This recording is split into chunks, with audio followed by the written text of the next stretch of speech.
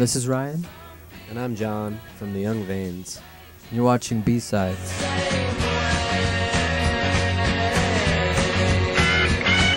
Well, I met Andy through John.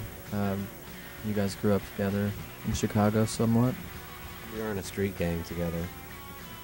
They were in a gang together. Our album is called Take a Vacation, debut album from the Young Veins. 11 songs of pure madness. We like all kinds of music. I think the 60s is probably the most prominent. It's what we've been listening to a lot, and a lot of that stuff is kind of new to us still, considering we didn't grow up then.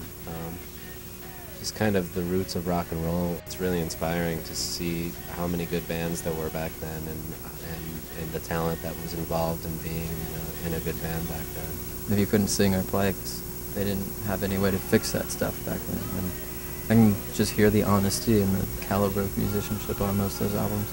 I need to take a vacation if this is settling down. We'll probably just be on tour. We might go to the UK, I hope.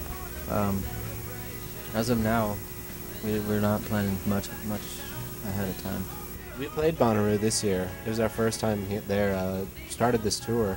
We played during Conan's set, so we had kind of a competition going on, a little bit of a rival. It's been going on between us and him for a while now. I think he won. He's winning right now, at least. We were on his side, but we just have some prior beef with Conan that has been yet to be unresolved.